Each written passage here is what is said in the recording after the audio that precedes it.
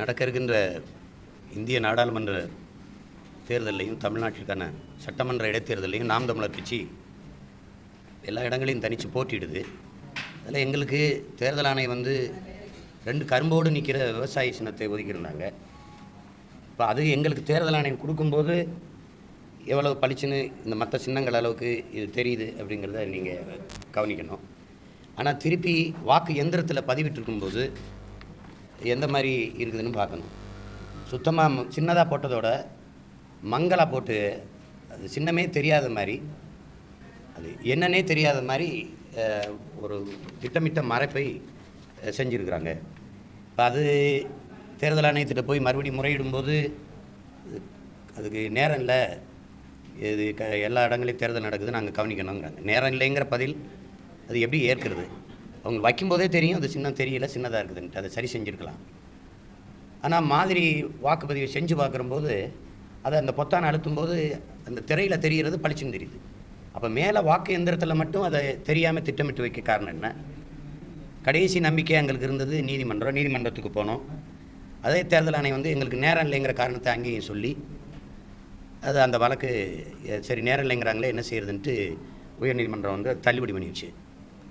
அதுக்கு மேலே இருக்கிற இது உச்சநீதிமன்றத்தில் இருக்குது. இப்போ வழக்கு அவசர வழக்காக எடுங்க, எங்களுக்கு நாளை 2 நாளில் வாக்குப்பதிவு இருக்குதுன்னு கேட்கும்போது இப்போ அவசர வழக்காக எடுக்க முடியாதுன்னு உச்சநீதிமன்றம் சொல்லிடுச்சு. கடைசியாக இருக்கிறது மக்கள் மட்டும்தான்.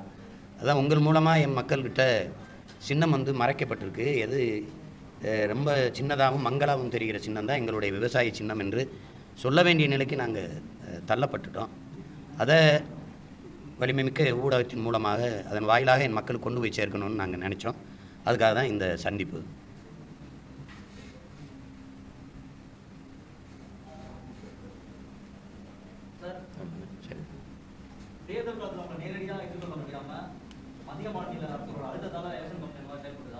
வாய்ப்பு இருக்குல்ல. இப்போ எனக்கும் பவன் கல்யாணுக்கு மட்டும்தான் இது தென் மாநிலத்தில் நாங்கள் 2 பேரும் இந்த புதிய ஆற்றலாக இருக்கிறோம். அது அப்படி தானே யோசிக்க வேண்டியது இருக்குது. வேறு சுயேட்சைக்கு கொடுத்துருக்க சின்னங்களை கூட நீங்கள் பாருங்கள், இத்தனை சின்னங்கள் பாருங்கள், எல்லாம் எப்படி இருக்குதுன்னு பாருங்கள். அதையே எங்கள் சின்னம் மட்டும் மறைக்கப்பட வேண்டிய தேவை என்ன இருக்குது? அது காரணம் என்ன இருக்குது? காரணம் வளர்ந்துடக்கூடாது, அதிக வாக்கு பெற்றக்கூடாது, வென்றக்கூடாது, உருவாகிடக்கூடாது, ஒரு புதிய ஆற்றல் வந்துடக்கூடாதுங்கிறது தான். நாங்கள் வந்து எடுத்து வைக்கிற அரசியல் தான். நான் ஒரு தேசிய இனத்தின் மகன், என் இனத்துக்கு நிற்கிறேன், என் இனம்ங்கிறேன், என் வளம்ங்கிறேன், என் மலை, என் காடுகள், என் வளம், அதெல்லாம் வந்து நாங்கள் வரும்போது இப்படி இஷ்டத்துக்கு நீங்கள் ஓஎன்ஜிசிலாம் குழாய் போட்டு மீத்தேன் இதெல்லாம் எடுத்துக்கிட்டுலாம் போக முடியாது. நீங்கள் அது இல்லைன்னா எப்படி எரிவாயு தயாரிக்கிறதுலாம் சொல்லக்கூடாது. சிங்கப்பூர் சின்ன நாடு, அதுவும் ஈத்தேன் எடுக்குது, மீத்தேன் எடுக்குது, ஹைட்ரோ கார்பன் எடுக்குது. ஆனால் மக்கி மரக்கழிவுலையும் குப்பையிலையும் எடுக்குது. அவ்வளோ பெரிய சின்ன நாடு செய்யும்போது இவ்வளோ பெரிய நாடு நிலத்தை குடைஞ்சி வளத்தை கெடுத்து தான் செய்யணுமா என்ன? அதெல்லாம் இருக்குது இல்லை. அதுக்கு மாற்று திட்டங்கள் இருக்குது. அணு உலையால் தான் மின்சாரம் தயாரிக்கப்படணுமா என்ன? காற்றாலை இல்லையா? மாற்று மின்பெருக்கத்து வழியே இல்லையா? அதெல்லாம் செய்ய முடியும். அது செய்யாமல் இந்த நாசகார திட்டங்களை எங்கள் நிலத்தில் செலுத்தணும்னு நினைக்கிறது. இப்போ இத்தனை மலைகள் இருக்குது இந்தியாவில், நியூட்ரின் ஆய்வை மேற்கு தொடர்ச்சி மலையில் தான் செய்யணும்னு என்ன தேவை வருது? அமைச்சர் சொல்கிறாரு அந்த மலையில் தான் பாறைகள் தடிமனாக இருக்குன்னு. கடித்து பார்த்தாங்களா? எடுத்து தடிமனாக இருக்குன்னு எப்படி தெரியுது? அப்போ ஒரு தலைவன் இல்லாத தகப்பன் இல்லாத வீடு போல் இது ஒரு தலைவன் இல்லாத நாடாக தட்டுக்கிட்டு நிற்கிது. வரும்போதெல்லாம் எல்லா நச்சு திட்டங்கள் நாசங்கார திட்டங்களையும் என் நிலத்தில் நிறைவேற்றணும்னு நினைக்கிறாங்க. அதை நாங்கள் இந்த மண்ணின் பிள்ளைகள் நாங்கள் எங்கள் நிலத்தை வளத்தை பாதுகாக்கணும்னு நினைப்போம், சண்டை போடுவோம். அதனால எங்களை மாதிரி அரசியல் ஆற்றல்கள் கட்சிகள் வளர்ந்துடக்கூடாது அப்படின்னு நினைப்பாங்க. இவங்க வளச்சுரண்டல்களுக்கு முதலாளிகளின் முகவர்களைத்தான் தேர்வு செய்கிறாங்களே ஒழிய தரகர்களைத்தான் தேர்வு செய்கிற இங்கே தேர்தல் அமைப்பு இருக்க ஒழிய தலைவர்களை தேர்வு செய்கிற அமைப்பு இல்லையே. இங்கே போட்டியிடுறதுல யார் எளிய யார்?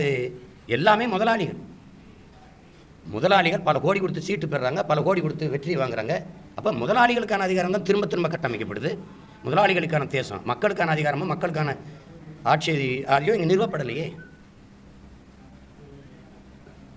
அதனால தான் திட்டமிட்டு செய்யப்பட்டிருக்கு.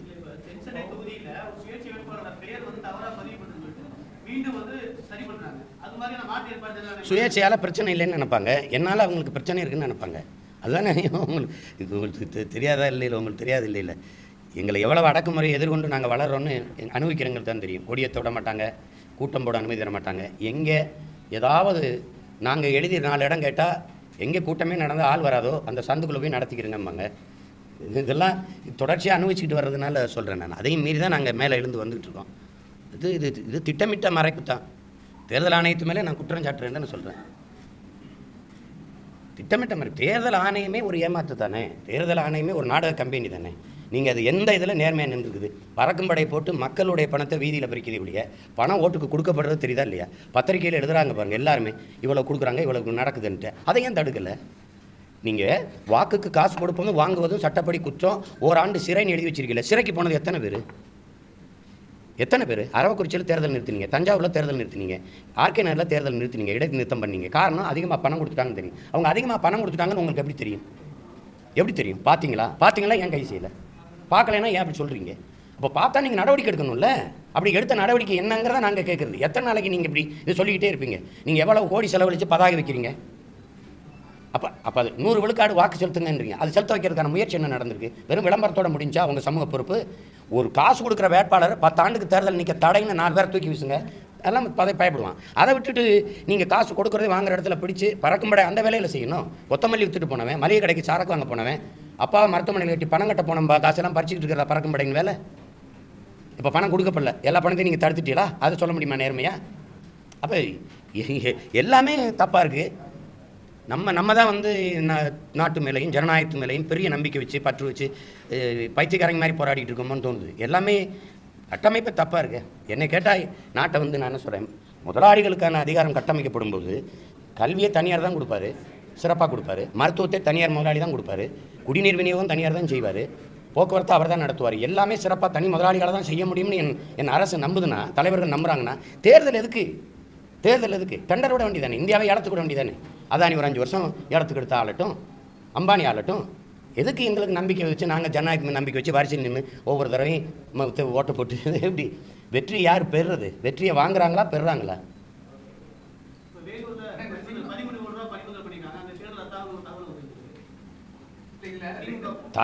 தகவல் நாளைக்கு மறுநாள் வாக்குப்பதிவு. தகவலை தந்து எனக்கு என்ன புண்ணியம்? நடவடிக்கை என்ன? செயலாக்கம் என்ன? வேலூரில் ஐயா துரைமுருகன் வீட்டில் எடுத்தது மட்டும்தான் பணம். அவர் வீட்டில் தான் பணம் இருந்துச்சா? வேறு எந்த வேட்பாளர் வீட்லேயும் பணம் இல்லையா? ஏன் அங்கெல்லாம் நடவடிக்கை எடுக்கலை? காசு மற்றவங்களாம் கொடுக்கல, அவர் மட்டும்தான் கொடுக்க வச்சுருந்தார். வேறு யாரும் கொடுக்குறது இல்லை. மற்றவங்களாம் நேர்மையாக தேர்தலை சந்திக்கிறாங்களா? அப்படி காட்ட நினைக்குதா அரசு? எப்படி? நீங்கள் உத்தரப்பிரதேசத்தில் பார்க்குறீங்க, யோகி ஆதித்யநாத் அவர் உட்கார்ந்துருக்கிறாரு முதலமைச்சர். சனம் வந்து காலில் விழுந்து கும்பிட்டு போகுது. ஒருத்தர் எண்ணி காசை கொடுக்குறாரு. தேர்தல் ஆணையம் ஒரு முதலமைச்சர் வெளிப்படையாக கொடுத்துக்கிட்டு இருக்கும்போது எடுத்த நடவடிக்கை என்ன? அப்போ ஒரு தலைமுறை எப்படி நம்பிக்கையோடு வரும்? எவ்வளோ வெறுப்பு வரும்?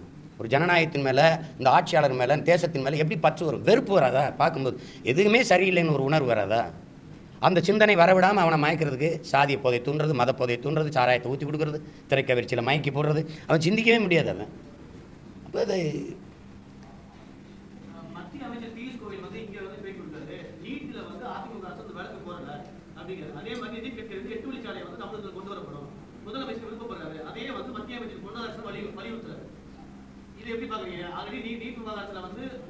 இல்லை. இது வந்து தம்பி, இது வந்து இவங்க வந்து தீர்மானிக்கவே முடியாது. போடுறது, சாலை போடுறது, இது பண்ணுறது, இது உங்களுக்கு தெரியும். இது சாகர்மாலா திட்டத்தினுடைய கிளை திட்டம் தான் பாரத் மாலா. அது பீம்ஸ்டெக்னு ஒரு அமைப்பு இருக்குது. அது Bangladesh, India, Myanmar, Sri Lanka, Thailand, இதனுடைய எக்கனாமிக் கோஆப்ரேஷன் தான் பீம்ஸ்டெக். இப்போ இதுக்குள்ளே இந்த நாடுகள் வளத்தை கொள்ளையடிச்சு போகிறதுக்கு தான் அந்த சாகர்மாலா திட்டங்கிறது. கடல் மாலைங்கிறது சாலை போக்குவரத்து, தொடர்வண்டி போக்குவரத்து, வானூர்தி போக்குவரத்து எல்லாத்தையும் கப்பலில் இணைக்கணும். இது எதுக்கு இங்கே துறைமுகம் போடுறீங்கன்னு கேட்டிங்கன்னா, ஏற்றுமதி இறக்குமதிப்பாங்க. ஒரு கேள்வி அடுத்து நம்ம கேட்போம், எதை ஏற்றுமதி செய்வீங்க, எதை இறக்குமதி செய்வீங்கன்னு. என் நாட்டில் இருக்கிற வளங்களையெல்லாம் ஏற்றுமதி செஞ்சுட்டு வெங்காயம் பருப்பை இறக்குமதி செய்யும். இதுதான் இவங்களுடைய வேலை. அதனால் 8 வழிச்சாலை போடணுங்கிறது அவங்க முடிவு. அது வந்து இவங்க வந்து நாங்கள் 8 வழிச்சாலையை முதல்ல ஆதரித்த திமுக ஸ்டாலின் ஐயா வந்து என்ன சொன்னார்? அது வளர்ச்சி திட்டம். அது இன்றைக்கி 8 வழிச்சாலையை போடுவேன் என்று சொல்கிறார்கள். அதை பார்த்தீர்களா என்று பேசுகிறாங்க. நீட்டு தேர்வை ஆதரித்து கடிதம் எழுதுறது யார்? இவங்க. நீட்டு தேர்வுக்கு அன்னைக்கு கமலஹாசன் சொன்ன பதில் என்ன? இன்றைக்கி நீட்டு தேர்வு நடத்த அனிதாவுக்கு பேசி கொண்டு இருக்கிறாங்க. இப்போ எல்லாமே ஒரு இது பாருங்கள். ஐயா அன்புமணி நான் தான் வழக்கு போட்டேங்கிறாரு. நாங்கள் தான் முதல்ல போட்டோம். அவர் சரி வழக்கு, அந்த பெருமை அவரே வச்சுக்கிட்டோம். ஆனால் அவர் இன்றைக்கி 8 வழிச்சாலை எதுக்குறேன்றாரு. எடப்பாடி பழனிசாமி முதலமைச்சர் போடணுங்கிறாரு. அவங்க கூட்டணி வச்சிருக்கிற அமைச்சர் நிதின் கட்கரி இல்லை போட்டே ஆகணுன்றாரு. இது எவ்வளவு முரண்பாடான, யார் பேச்சை நம்புறது? நீட்டு தேர்வு நாங்கள் வந்தால் விளக்களிப்போங்கிறாங்க. இப்போ காங்கிரஸ் கூட சொல்லுது. அப்படின்னா காங்கிரஸ் ஆள்ற மாநிலங்களை விளக்கழித்து காட்டலாம்ல, எனக்கு ஒரு நம்பிக்கை பிறக்கும்ல. ராகுல் காந்தி சொல்கிறார்ல, நீட்டு தேர்வு முத கொண்டு வந்தது யார்? ஜிஎஸ்டியே இந்த கூட்டணி விமர்சிக்குது. ஆனால் ஜிஎஸ்டியை முத கொண்டு வந்தது யார்? காங்கிரஸ். அவங்களால செயல்படுத்த முடியல, ஏன்னா கூட்டணி ஆட்சி. இவருக்கு அதிக பெரும்பான்மை 283 இடம் தனிச்சு மூலாதிகாரம் இருந்தனால செயல்படுத்தி விட்டார். அவ்வளோதானே. அப்போ இன்றைக்கி நீங்கள் வந்து மக்கள்கிட்ட எதிர்ப்பு வந்த பிறகு பல்ட்டி அடிச்சு திருப்பி இல்லை நாங்கள் போராடுவோம். அது எப்படி நாங்கள் அப்பா செத்துட்டான்னு அழுகிறோம், கொலை செஞ்ச நீங்களும் கூட உட்காந்து அழுதா என்னது வேடிக்கை இல்லையா? அப்போ இது எல்லாமே வந்து ஒரு கொள்கையின் அடிப்படை தானே கூடணும். நீங்கள் கச்சத்தீவை மீட்கணும் அப்படின்னு திமுக கொடுக்குது, கச்சத்தீவை மீட்க போராடுவோம்னு அதிமுக கொடுக்குது. இது எத்தனை ஆண்டு கால தேர்தல் அறிக்கை இது? ஆனால் கச்சத்தீவை கொடுத்தது தான் திருப்பி எடுக்கணுங்கிற பேச்சுக்கு இடமில்லைன்னு ரெண்டு கட்சியுமே சொல்லுது. பாரதிய ஜனதாவும் சொல்லுது, உச்சநீதிமன்றத்தில் வந்து பதில் மனு தாக்கல் பண்ணுது, காங்கிரஸும் சொல்லுது. அப்போ இது எப்படி எடுத்துக்கிறது சொல்லுங்கள்? ஸ்டெர்லைட்டை மூடுவோம்ங்கிறோம், நாங்கள் திறந்தே தீவிரம்னு அந்த அரசு அவங்க சொல்கிறது.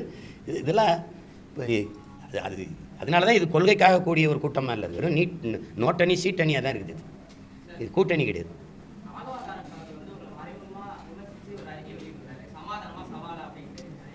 அது ஒரு பிரச்சனையாது, அதை விடுங்க. அது ஒரு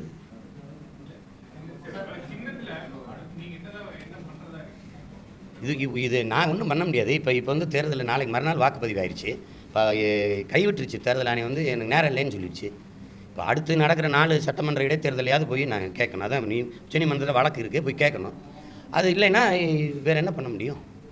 அது அதிகாரமற்ற எளிய பிள்ளைகளால் ஒன்றும் செய்ய முடியாது. மக்கள்கிட்ட ஒரு வழி இல்லை, வாக்கு கேட்கும்போது எந்த சின்னம் தெரியலையோ அதான் எங்கள் சின்னம், அதில் போடுங்கன்னு நம்ம கேட்க வேண்டியது இருக்குது.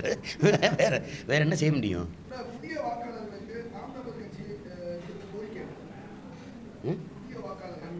இல்லை, புதிய வாக்காளர் பழையவர் முதல்ல மக்கள் வந்து வாக்கு செலுத்தணும். இதில் நம்ம வந்து பார்க்குறோம், பணம் வாங்கி கொண்டு வாக்கு செலுத்துகிற மக்களின் விழுக்காடு குறைவு தான். இதில் 50,000க்கு மேலே மாத சம்பளம் வாங்கி வாழ்கிற 2 லட்சம் வரைக்கும் சம்பளம் பெறுற மக்கள் இருக்கிறாங்க, அந்த விழுக்காடு அதிகம். இப்போ அவங்க வந்து வரிசையில் நின்று வாக்கு செலுத்த வந்துட்டால் இந்த பணம் வாங்கிக்கிட்டு வாக்கு செலுத்துகிறவர்கள் வந்து வெற்றி தோல்வியை தீர்மானிக்கிற ஆற்றலாக வரமாட்டாங்க. அப்போ தயவு செய்து எல்லாம் வந்து ஒரு நாள் சமூக பொறுப்போடு இந்த ஜனநாயக கடமை ஆற்ற வந்து வாக்கு செலுத்தணுங்கிறது தான். புதிய வாக்காளர்கள் அவங்களுக்கு ஒரு கோபம் இருக்குது ஜனநாயகத்து மீது, அது வேட்பாளர் மீது. அதுக்காக நோட்டா வந்து மாற்றில்லை. அது வந்து நல்லா சமைச்சு நானும் சாப்பிடாம யாருக்கும் கொடுக்காம குப்பை தொட்டியில் கொட்டுறதுக்கு சமம் ஆயிரும் அது. அதனால் அந்த நோட்டா 1 லட்சம் வாக்கு விழுந்தாலும் அந்த தொகுதியில் வந்தவர் வந்து 10,000 வாக்கு வாங்கினாலும் 10,000 வாக்கு வாங்கின அந்த வேட்பாளர் தான் வெல்வார் வெளியே, நோட்டா வென்றதை அறிவிக்க முடியாது. ஏன்னா இந்த தேர்தல் ஜனநாயகம் அப்படி. அப்போ அப்படிங்கும்போது அதை வந்து அந்த வெறுப்பை கொட்டுவதற்கு இது என்ன, இந்த நோட்டாவை எது கொண்டு வராங்கன்னா அது திசை திருப்பி விடுறது தான். இந்த கோபம் இருக்குது சமூகத்தில் விலை இளைஞர்களுக்குன்னா மடை மாற்றி விடுவோம்னு சொல்லணும்னா அப்படி திருப்பி விடுறா அப்படின்ட்டு எதிர்த்து வாக்கு செலுத்தினானா நம்மளை வீழ்த்திடுவான், அதனால் நம்ம இது வேறு பக்கம் அவனை வடித்து விடுவோம்னு திருப்பி விடுறது தான். அதை உணர்ந்து கொண்டு புதிதாக வர தம்பி தங்கைகள் வந்து அது இருக்கிற இதில் யார் சிறப்பு அப்படின்னு பார்த்து எங்களுக்கு வாக்களிங்கன்னு நாங்கள் சொல்ல, யாருக்கு வாக்களிங்க முதல்ல, அதுக்கப்புறம் யாருக்கு அளிக்கணுங்கிறது ஆழ்ந்து யோசித்து செய்ய வேண்டிய முடிவு. வாக்கு அளிக்கணுங்கிறது நம்ம சமூக பொறுப்பு. இதனால் என் ஒரு ஓட்டால் என்ன நடந்துற போகுது, நான் ஓட்டு தான் மாற்றம் வந்துட போதா அப்படின்னா ஒவ்வொருத்தரும் அப்படி நினச்சா எப்படி மாற்றம் வரும்? இது என்னுடைய வேலை, உங்களுடைய வேலை, நம்முடைய வேலைன்னு நினச்சா தான் மாற்றம் வரும். இல்லைன்னா வெறும் வெற்றி சொல்லாய் போயிடும்.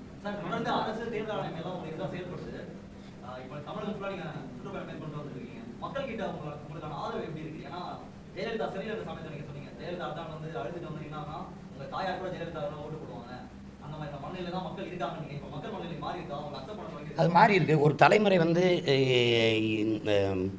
என்ன சொல்லுது, ரொம்ப நுட்பமாக உலக அரசியலை கவனிக்குது. இங்கே நடக்க நீண்ட கால அரசியலை பார்க்குறாங்க. இப்போ இந்த மாதிரி நாட்டுக்குள்ளே நடக்கிற பல தளங்களே நடக்கிற போராட்டங்கள் பிரச்சனைகளை கவனிக்கிறாங்க. அப்படிங்கும்போது வேலை இல்லாமல் இருக்கிற பொறியாளர்கள் 20 லட்சம் பேருக்கு மேலே இருக்கான். இப்போ எல்லா இளைஞர்களும் ஒரு மிக நுட்பமாக இந்த நாட்டினுடைய அரசியலை கவனிக்க தொடங்கும்போது தன்னெழுச்சியாக அவர்களுக்குள்ள ஒரு எழுச்சி வருது, மாற்றத்திற்கான சிந்தனை வருது. அந்த இளைஞர்களை கூட்டமாக நான் பேசும்போது இருகரையும் பிதுங்கி எழுச்சியாக நின்று கேட்குறத நான் பார்க்கும்போது அது ஒரு பெரிய நம்பிக்கையை கொடுக்குது. அப்போ விதை வந்து முளைக்குது, அது விளையும் ஒரு நாள், அந்த நம்பிக்கை வருது.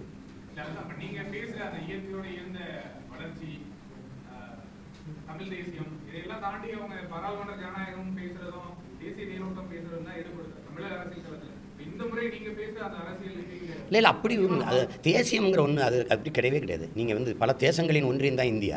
நீங்கள் ஒற்றை கட்சி ஆட்சி முறை இருக்குல்ல, இந்தியாவுக்குன்ற ஒரு கட்சி எதுக்கு நான் உங்கள்கிட்ட கேள்வி இருப்பேன். இந்தியாவுக்குன்ற ஒரு கட்சி இது, காங்கிரஸ் இந்திய கட்சி. கர்நாடகாங்கும்போது என்ன கட்சி இது? காங்கிரஸ் பாரதிய ஜனதா இந்திய கட்சி தானே. கர்நாடகா மாநிலம்னு வரும்போது அது இந்திய கட்சியா மாநில கட்சியா? நீங்கள் சொல்லுங்கள், ஒரு பதில் சொல்லுங்கள். தமிழர்களுக்கு ஒரு சொட்டு தண்ணீர் கிடையாதுன்னு 2 கட்சியும் சொல்லுது அப்படின்னா நீ எப்படி இந்திய கட்சி? எப்படி இந்திய கட்சி? உன் கட்சி ஆட்சியில் என் மக்களை அடித்து விரட்டினீங்கன்னா அது மத்தியில் இருக்க தலைமையாவது கேட்கணும்ல. அப்போ என்ன கட்சி அது? அந்த மாநிலம் வரும்போது மாநில கட்சி. கேரளா ஆளும்போது காங்கிரஸ் மாநில கட்சி, கம்யூனிஸ்ட்டு மாநில கட்சி. முல்லை பெரியாற்றில் இங்கே இருக்கிற காங்கிரஸ் கட்சி கம்யூனிஸ்ட் கட்சியினுடைய நிலைப்பாடு என்ன? இதே பாரதிய ஜனதா காங்கிரசினுடைய நிலைப்பாடு. மேகதாதுல அணை கட்டணமா கட்டக்கூடாதா? இல்லை காவிரியில் எனக்கு நதிநீர் உரிமை, காவிரி மேலாண்மை வாரியம் அமைக்கணுமா அமைக்கக்கூடாதா? மேலாண்மை வாரியம் இல்லை, ஆணையம்னு வைங்க, அமைக்கணுமா அமைக்கக்கூடாதா? அது உங்கள் கருத்து என்ன? அப்போ நீங்கள் அந்த மாநிலம் போகும்போது மாநில கட்சியாக மாறிக்கிறீங்க. அப்புறத்துக்கு இந்தியாவுக்கு ஒரு கட்சி ஏன் ஏமாத்துறீங்க நீங்கள்? எவ்வளோ காலத்துக்கு? அந்தந்த மாநில மக்களை அந்தந்த மாநில மக்களின் கட்சி வரட்டும். இந்தியாவை யார் ஆளுறதுனா கூடி பேசி ஆளுவோம். அப்படி தானே விபி சிங்னு ஒரு நல்ல பிரதமர் உங்களுக்கு கிடைச்சாரு. இப்போ கூட்டணி ஆட்சி தான் நிறுவுறீங்க. கூட்டாட்சி எங்கே அமைக்கிறீங்க? அப்போ தான் மத்தியில் கூட்டாட்சி வரும், மாநிலத்தில் தன்னாட்சி வரும். நான் இல்லாமல் அவன் வாழவும் ஆள முடியாது, அவன் இல்லாமல் நான் ஆள முடியாதுங்கிற நிலை வரும்போது தான் எல்லா மாநில மக்களின் உரிமையும் பாதுகாக்கப்படும். அது இல்லாமல் ஒற்றை விரல் அசைவில் மொத்த அதிகாரத்தையும் குவிச்சு மோடியே ஆழ்வார், நினச்சா ஒரே நாளில் பணம் செல்லாதும்பாரு, ஒரே ராத்திரியில் 28 விழுக்காடு வரியும்பாரு. இதெல்லாம் கொடும்போக்கு இல்லையா? இது எப்படி சைத்துக்கிட்டு இருக்கு சொல்றீங்க? மோடி ராகுலை விட்டா நாட்டில் ஆளு இல்லை, 130 கோடி மக்களை தகுதியான ஒரு தலைவனே இல்லையா சொல்லுங்கள். ஏன் மம்தா பானர்ஜி நாட்டை ஆண்டா நாடு கெட்டு போயிருமா? மாயாவதி வந்தால் அழிஞ்சிருமா நாடு? எப்படி இருக்குது இது? அது அந்த முறையை முதல்ல ஒழிக்க நினைங்க. தேசியம் அதெல்லாம் இங்கே ஒன்றும் கிடையாது. என்ன தேசியம்? நீர் ஓடுது, கார் ஓடுதுங்க. 150 எனக்கு வந்து டிஎம்சி காவிரியில் தண்ணி உரிமை பெற்று தர முடியல. மோடியோட நிலைப்பாடு என்ன? ஆந்திர காட்டுக்குள்ள 20 பேர் சுட்டு போட்டாங்கல்ல. மோடியோட நிலைப்பாடு என்ன? கருத்து என்ன? ராகுல் காந்தியின் கருத்து என்ன? ஒரு காட்டுக்குள்ளே 4 எருமையை சுட்டு போட்டிருப்பீங்களா? மயிலை சுட்டு போட்ட முடியுமா? விட்டுருவீங்களா? 20 தமிழனை சுட்டு போட்டான். மரக்கட்டைக்கு இருக்கிற மதிப்பு மனித உயிருக்கு இல்லையான்னு ஒரு கண்டனம் இல்லை. எங்கே தேசியம் இருக்குது? எங்கே இருக்குது? சொந்த நாட்டுக்குள்ள 13 பேரை துப்பாக்கி சுட்டு போட்டிங்க தூத்துக்குடியில். அரசு பாருங்கள், அரசு கொள்கை, அரசு சொல்லுது நான் ஸ்டேட் லைட்டாக மூடுவேன்னு. அதுக்கு ஆதரவாக தானே மக்கள் போராடுறான். தனக்கு ஆதரவாக போராடின மக்களை தடியடி நடத்தி சுட்டு கொன்று வழக்கு போட்டு சிறைப்படுத்தின எங்கேயாவது ஆட்சியை பார்த்துருக்கீங்களா? அந்த துப்பாக்கி சூட்டுக்கு நாட்டின் பிரதமர் ஒரு கண்டனம், சின்ன ஒரு வருத்தம், ஒரு கண்ணீர், ஒரு கவலை செய்தி. நாட்டில் பாதி அழிஞ்சு போச்சு தஞ்சாவூரில். எப்படி உலகத்துக்கு சோறு போட்டவன் கையேந்தி பிச்சை எடுத்து நின்ட்டான் ஒரே நாளில் புயலில். ஒரு வார்த்தை செய்தி 30 நாளில் 4 தடவை ஓடி வந்து ஓட்டு கேட்க வரீங்களே ரெண்டு பேரும். நீங்கள் ஒரு நாள் எங்களை ஏற்று பார்த்தீங்களா? அப்புறம் நீங்கள் இந்திய கட்சின்னு ஒன்று சொல்கிறீங்க, தேசியம்லாம் பேசிட்டுக்கிறீங்க. நீங்கள் சிரிப்பாக இருக்குது. நாங்கள் பேசுகிறதா சரின்னு வரோம். நான் பேசுகிறது பிரகாஷ் பேசுகிறார்ல, என் சகோதரன் பவன் பேசுகிறான்ல. அப்போ நான் இந்தியாவுக்கு அதிக வருமானம் தர மாநிலத்தில் 2வது இடத்துல இருக்கேன். எனக்கு என்னவா திருப்பி தந்தீங்க? நான் ₹1 கொடுத்தா 40 காசு தருவீங்க. உத்தரப்பிரதேசத்துக்கு ₹1 கொடுத்தா ₹3 80 திருப்பி கொடுக்குறீங்க. எவ்வளோ பாரபட்சம் அது? எவ்வளோ பாரபட்சம்? ஒரு பேரிடர் காலங்களையாவது உரிய இழப்பீடு எனக்கு தந்திருக்கீங்களா? எவ்வளோ வந்து 3000 கோடிக்கு பட்டேலுக்கு சிலை திறந்த நீங்கள் எனக்கு எவ்வளோ இழப்பீடு தந்தீங்க? தஞ்சாவூரில் கஜா புயலுக்கு எவ்வளோ வழி தாங்கி நிற்கிறோம். நீங்கள் ஒவ்வொன்றிலையும் நாங்கள் வஞ்சிக்கப்பட்டு வீழ்த்தப்பட்டு நிற்கிறோம். நாங்கள் அப்போ தொடர்ச்சியாக இதே அனுபவிச்சுட்டு இருக்க முடியாதுல்ல. அதுக்கு என்ன மாற்று? அதான் வழி.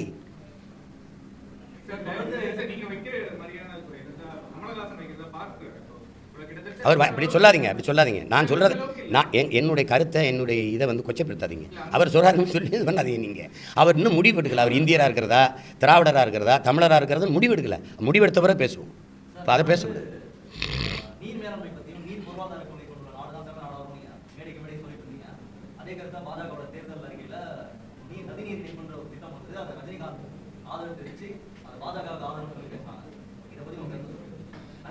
தம்பி, நதிநீர் இணைப்பு அப்படிங்கிறதே ஒரு பைத்தியகாரத்தனமான ஏமாற்று தம்பி. நான் சொல்லும்போது இப்படி எதிர்த்து பேசுகிறாங்க. வல்லுநர்கள்லாம் உட்கார்ந்து விவாதங்களில் சொல்கிறாங்க பாருங்கள். தம்பி, ஏரியை நம்ம வெட்டினோம், குளத்தை நம்ம வெட்டினோம், கம்மாயை நம்ம வெட்டினோம், தாங்கலை நம்ம வெட்டினோம், கரணையை நம்ம வெட்டினோம், ஊரணியை நம்ம வெட்டினோம், குளம் குட்டையை வெட்டினோம், கிணறு வெட்டினோம். ஆரணி உருவாக்கலை தம்பி. உருவாக்குனது அருவி. தாயின் முளைமார்பிலிருந்து பால் போல பூமி தாயின் மலைமார்பிலிருந்து அருவி வருது. அது தானாக பாதை கண்டு ஓடிச்சு. எங்கே பல்ல இருக்குது, எங்கே வளைவு இருக்குன்னு நெளிஞ்சு ஓடிச்சு.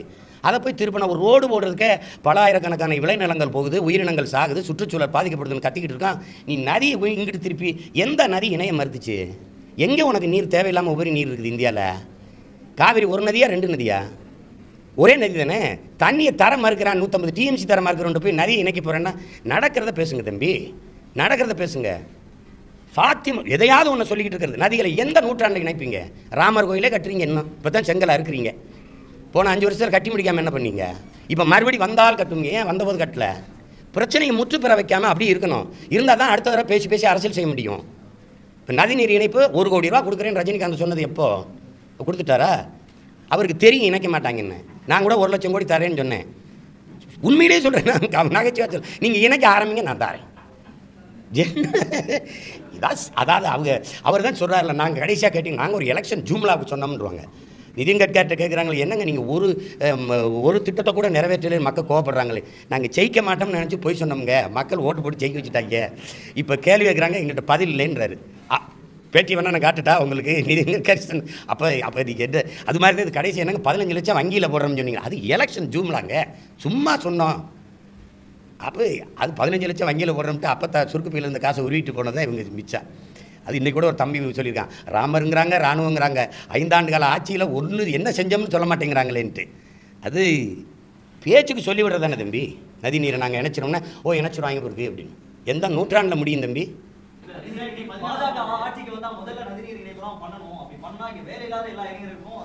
நதி நீரை இணைச்சி வேலை எது அந்த நதி இணைக்கிறது வேலை செய்யுது, அதில் போய் வேலை செய்யுது இணைப்புக்கு. அதான்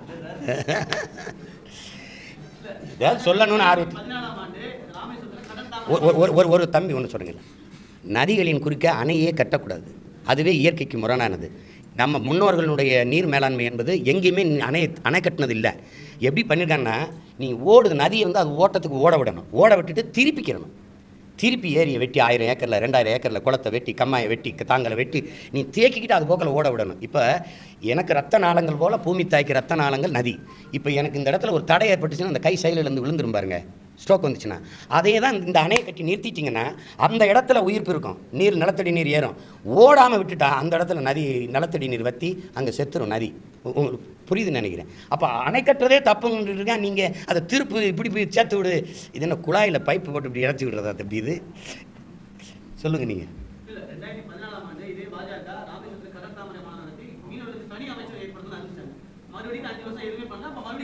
இப்போவும் அறிவிச்சிருக்காங்கல்ல தம்பி, அறிவிச்சிருக்காங்கல்ல, இப்போவும் அறிவிச்சிருக்காங்கல்ல. அதாவது இந்த மாதம் தேர்தல்னால் போன மாதம் அறிவிக்கிறாங்க. இப்போ மீனவர்களுக்கென்று தனி அமைச்சகம் தொடங்கும். அது அந்த அமைச்சகம் எப்போ அமைக்கப்படும் அதெல்லாம் சொல்கிறதானே. இப்போ 6000 ரூபா விவசாயிகள் வங்கியில் நான் போடுவேன் அப்படின்றார். அப்போ போடுவேன்னா இத்தனை ஆண்டுகால நிதிநிலை அறிக்கையில் வராது, இடைக்கால நிதிநிலை அறிக்கையில் அது வருது அந்த திட்டம். இப்போ 2000 அவசரமாக வங்கி கணக்கை வாங்கி போட்டிருக்காங்க, மீதி 4000னா மறுபடியும் தேர்வு செய்யுங்க போடுவேன். உங்களுக்கு அவரே சொல்கிறார் 2022 எல்லாருக்கும் வீடுங்கிறார். ஏன் அதை 19க்குள்ளே நிறைவேற்ற முடியல, 22 வரைக்கும் இழுக்கிறீங்கன்னா அடுத்த தடவை என்னை தேர்வு செய்யுங்க, அப்போ தான் நான் அவங்க கட்டி தருவேன். வீடே இல்லாதவன கக்கூஸ் கட்டி போங்கிறார். சீச்சி, இது நாய் செய்யுமான்னு சோறுபுறம் எழுதி வச்சுருக்கிறத நீங்கள் பார்க்குறீங்க. இது எவ்வளோ முரணானது பாருங்கள்.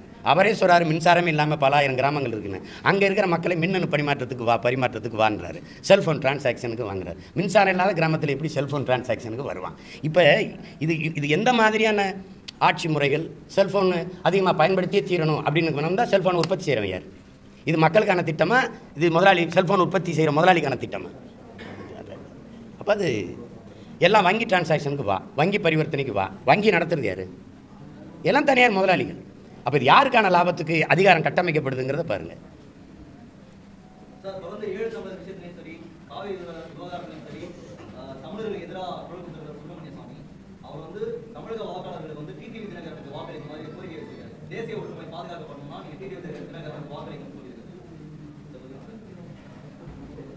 அவர் சொல்கிறத கேட்டு எல்லாரும் அவருக்கே வாக்களிங்க, வேற என்ன சொல்ல முடியும்?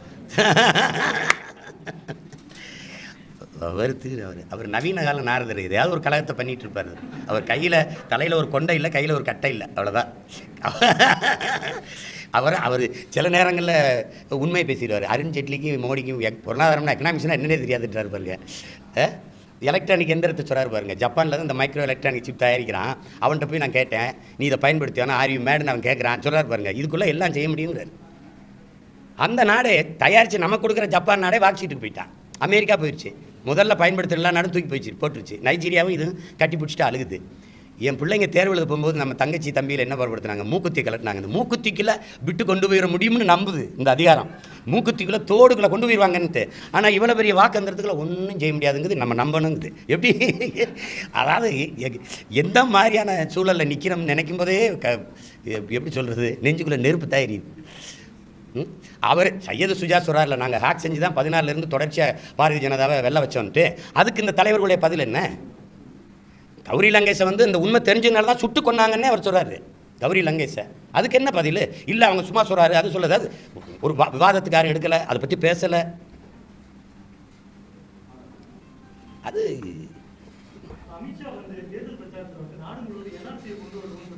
என்னது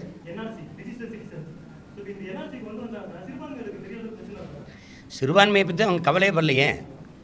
அவங்க அதை அது நான் இந்த சிறுபான்மைங்கிற சொல்ல நான் வெறுக்கிறேன். ஏன்னா ஒரு தேசத்தின் குடியலில் பெரும்பான்மை, நீனும் சிட்டிசன் ஆஃப் இந்தியா, அவனும் சிட்டிசன் ஆஃப் இந்தியா, நானும் சிட்டிசன் ஆஃப் இந்தியா. அதில் என்ன நீ பெரும்பான்மை நான் சிறுபான்மை? அந்த அந்த கருத்தை நான் ஏற்கலை. ஆனால் இவங்க வந்து நீங்கள் சொல்கிறபடி பார்த்தாலும் இஸ்லாமியர் கிறிஸ்தவர்னு பார்த்தாலும் 403 இடம் உத்தரப்பிரதேசத்தில் சட்டசபையில் ஒரு சீட்டு கூட கிறிஸ்தவர் இஸ்லாமியர் கொடுக்கல. அப்போ அவங்க வேணான்னு முடிவு பண்ணிட்டது தான் அது நடக்குது.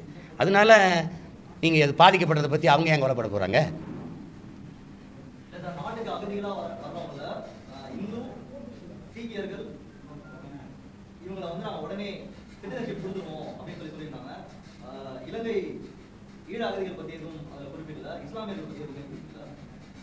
ஈழத்தில் இருக்கிறவங்கள அவங்க வந்து அவங்க பார்வையிலேயே அவங்க சொல்கிறபடி பார்த்தாலும் நாங்கள் நம்மளை இந்துவான்னு கருதலை இல்லை. அப்போ ஏன்னா இந்து சமூகத்துக்கு ஒன்றென்றால் நாங்கள் தாங்கிக் கொள்ள மாட்டோம்னு பேசுகிறவங்க செத்து விழுந்தவனை அவன் இந்துவாக பார்த்துருந்தா இங்கே பேசியிருக்கணும்ல. இந்து கோயில்கள் வந்து பல்லாயிரக்கணக்கான வழிபாட்டு தலங்கள் சிவன் கோயிலும் முருகன் கோயிலும் இடித்து வீழ்த்தப்பட்டுச்சு. அதை பற்றி இவங்க கருத்து என்ன? ஏன்னா இடிக்க கொடுத்த கடப்பாறையே இவங்க கொடுத்து அனுப்புனது தான். அப்போ அதை பேசி பயன் என்ன இருக்குது? நம்மளை அண்ணன் பழனி பாபா சொன்னதான் நான் உங்களுக்கு சொல்ல விரும்புகிறேன். நம்மை வந்து ஒரு மனிதராக கூட பார்க்க மாட்டாங்க, மதம் சாதியாக தான் பார்ப்பாங்க. மனிதராக கூட பார்க்க மாட்டாங்க. அப்புறம் எப்படி நம்மளை இந்தியராக பார்க்குறது ஏற்கிறது? சக மனிதனாக கூட பார்க்க மாட்டாங்க. இது வந்து இது கடந்த கால வரலாறுமா தான், நிகழ்கால நிஜமும் தான், எதிர்காலத்தில் நடக்க போகிற உண்மையும் அதான்.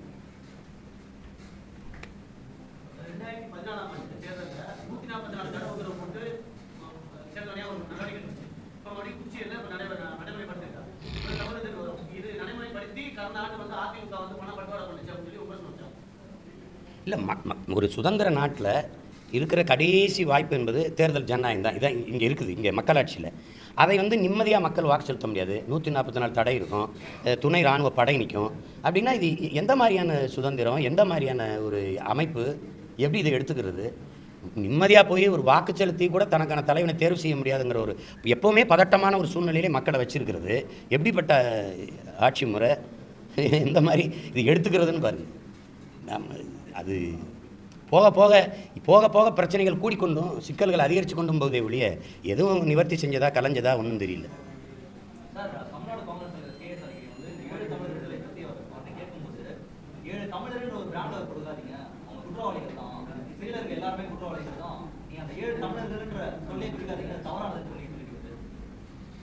அவர் அப்படிதான் சொல்லுவார். அவர் இந்த இந்த இந்த உணர்வுக்கு எதிரானவர்கள் அப்படி தான் பேசுவாங்க. அந்த கட்சியில் அவர் அப்படி பேசினா தான் மாநில தலைவராக இருக்க முடியும். நான் பேசுகிறது அவர் பேசுனா காலையில் மாற்றிடுவாங்கல்ல. அதனால் அது அவருடைய ஏற்றுக்கொண்டிருக்க கொள்கை அரசியல். அவர் சொல்லலைன்னா அவர் தமிழர் இல்லைன்னு சொன்னால் நாங்கள் விட்டுற போகிறோமா, இல்லை தமிழர்களை குற்றவாளின்னு பேசிட போகிறோமா? அதெல்லாம் ஒன்றும் இல்லை. 2 ஆண்டுக்கு ஒரு முறை தலைவர் பதவியில் இருக்கிறவங்களுக்கே இவ்வளவுனா ஏதோ ஒரு அப்படி வேற என்ன?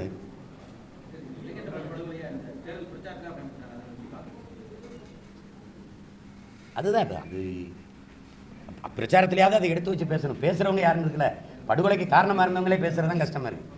இப்போ போரை நடத்துனது காங்கிரஸுங்கிறது தெரியுது. அது காங்கிரஸ் சொல்லனாலும் அங்கே போரை நடத்தின ராஜபக்சேயும் கோத்தபாயுமே ஒப்புதல் கொடுத்துட்டாங்க. இன்றைக்கி கூட சிவசங்கர் மேனன் வந்து அவர் எழுதின புத்தகத்தில் கொடுத்துருக்காரு பாருங்க, சாய்ஸுங்கிற புத்தகத்தில் எழுதியிருக்காரு. அதாவது அமெரிக்காவும் நார்வேயும் வந்து எப்படியாவது போரை தலையிட்டு நிறுத்தி விடுதலை புலிகளின் முக்கிய தலைவர்களை காப்பாற்றணும்னு நினச்சிது. ஆனால் டெல்லியில் இருக்கிற தலைவர்களும் தமிழ்நாட்டில் இருக்கிற தலைவர்களும் அதை விரும்பலை. யார் இருக்கா பாருங்க, சிவசங்கர மேனன் எழுதியிருக்கிறாரு, அவருடைய புத்தகத்தில் எழுதியிருக்கிறாரு. அப்போ அது பேசி பயனில்லை. இங்கே வந்து போரை நடத்தினது காங்கிரஸ், கூட இருந்தது திமுக. பதவிக்காக சாவை சைத்து கொண்டு இருந்தது. போராடி நிப்பாற்ற உயரத்தில் இருந்தது அதிமுக, போராடி தடுத்து நிப்பாற்ற உயரத்திலிருந்து பிஜேபி, வலுவான எதிர்க்கட்சி. 2G அலைக்கற்றைக்காக 1 மாதம் பாராளுமன்றத்தை முடக்குச்சு பிஜேபி. ஆனால் எங்களுக்கு சொந்த மக்கள் ஒரு சகமனித சாவுனாவது அந்த கட்சி பார்த்துருக்கலாம். பக்கத்தில் ஒரு சகமனித சாவு தொடர்ச்சியாக நடக்குது. என்னன்னாவது எதிர்க்கட்சி ஒரு பாரதிய ஜனதா ஒரு உறுப்பினர் பதிவு செஞ்ச வார்த்தையை நீங்கள் காட்டுங்க. அப்போ அது போரென்றால் பொதுமக்கள் சாவது இயல்பு தானேன்னு சொன்ன ஜெயலலிதாமையாக இருக்கும். மழை விட்டாலும் தூவான விடாதுன்னு சொன்ன ஐயா கருணாநிதிக்கும் நீங்கள் என்ன பெரிய வித்தியாசத்தை கண்டுருங்க? ரெண்டும் ஒன்று தான். வழி இல்லாத அதிகாரமற்ற பிள்ளைகளாக நம்ம நிற்கிறதுனால இதெல்லாம் சகித்து கொண்டு நிற்க வேண்டிய தேவை இருக்குது.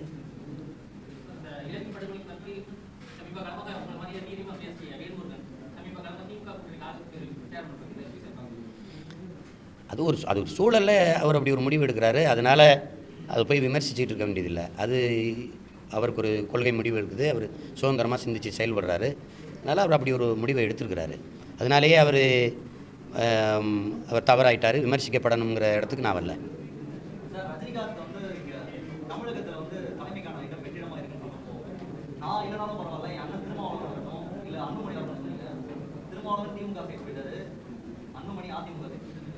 சரி, அன்னைக்கு போயிட்டா சரி, அன்னைக்கு போயிட்டா தம்பி இருக்கிறேன்ல. அன்னைங்கள திட்டம் வேணாம், தம்பியை நீங்கள் பாராட்ட வேணாம், விட்டுருங்க போட்டோம். அது ஒரு இது இல்லை, சூழல் தானே. இப்போ பாமகவும் விடுதலை சிறுத்தைகள் தான் மாறி மாறி போச்சுன்னு நீங்கள் சொல்லக்கூடாது. அதுக்கு தலைமையேற்றுக்க அதிமுக திமுக எப்படி மாறி மாறி போய் இந்த கட்சிகள் ஒன்று காங்கிரஸோட இருப்பாங்களா, பிஜேபியோட இருப்பாங்க, மாறி மாறி அவங்களும் செஞ்சுருக்கிறாங்க. அதனால் அதை பேசி பயன் இல்லை.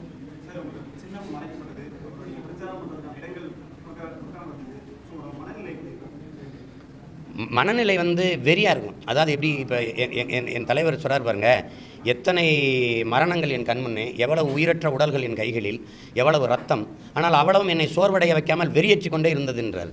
அதுதான் எனக்கு நீ அடக்க நினைச்சன. நீ நெருப்பை ரொம்ப நாள் குப்பை போட்டு முடிட முடியாது. அது மாதிரி தான் வாயிட்ட ஊதி மேகத்தை கலைச்சிட முடியாது. ஒரு போராட்டக்காரனுக்கு இதெல்லாம் ரொம்ப சாதாரணம். எவ்வளோ நாளைக்குன்னு பார்ப்போம் அப்படின்னு, அவ்வளோதானே.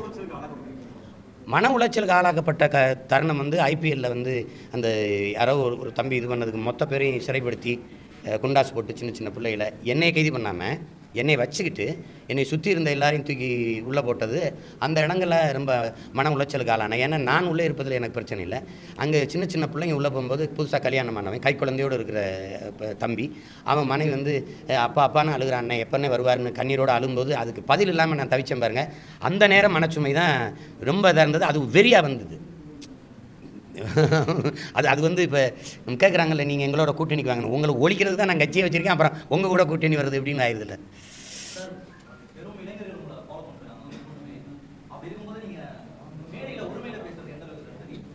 உரிமைன்னா எது உரிமை? இப்போ நீங்கள் அப்பரே முருகரேன்னு நாங்கள் கூப்பிட்றது இல்லைங்க. எங்கள் மரபே நீ நானுங்கிறதெல்லாம் மரியாதையற்ற சொல்லலாம். யார் சொல்லுது? ரொம்ப பாசமான சொல்ல தான் நீ என்ன பண்ணிட்டு இருக்கான்னு கேட்போம். நீங்கள் இதெல்லாம் மரியாதையற்ற சொல்லலாம் பேசக்கூடாது. அவர்கள் சொல்கிறார்கள் அப்படின்னா ஒருத்தன் ஓட்டத்தில் பேசிட்டு இருக்க முடியாது. என் தலைவன் பிரபாகரன் தான் சொல்கிறேன், அவன் தான் பேசுகிறேன். முருகன் தானே அவர், முருகர் இறைவர் அப்படிலாம் எவனும் பேசுறது இல்லை. கும்பிட்ற கடவுளையே நாங்கள் அப்படி தான் பேசிட்டு இருக்கிறோம். நீங்கள் என்ன அப்பனே சிவரே அப்படிலாம் எவனும் சொல்கிறது இல்லையே. அப்பரே சிவரே அப்படின்னு நான் சொல்கிறோம். வாடா போடாலாம் யாரை சொல்கிறேன்? யார் அப்படி யாரையும் சொன்னதா இல்லை. அப்படிலாம்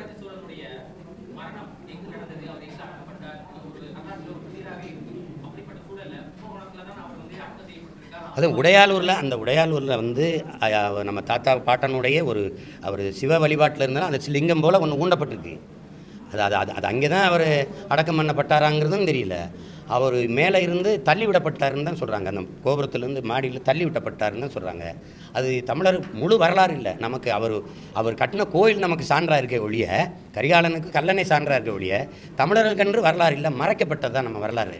அதனால அது தமிழர்களின் முன்னோர்களுக்கே இலக்கிய சான்று தான். பாண்டிய நெடுஞ்செழியன் மதுரை ஆண்டாங்கிறது சிலப்பதிகாரம் சொல்லி தான் உங்களுக்கு தெரியும். அவனுக்கென்று வரலாறு இல்லை. அதனால்